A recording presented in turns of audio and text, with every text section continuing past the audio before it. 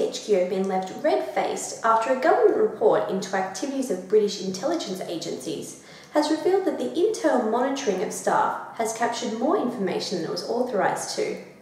Sir Mark Waller, the Intelligence Services Commissioner, has revealed that the GCHQ reported the error to him last year when it was found. Sir Waller says that the error was due to a technical error rather than deliberate spying, and that GCHQ deleted the captured data after they were notified. The system has since been reconfigured to only collect the authorised information, and Sir Waller said that he will continue to monitor the project to ensure the error doesn't happen again.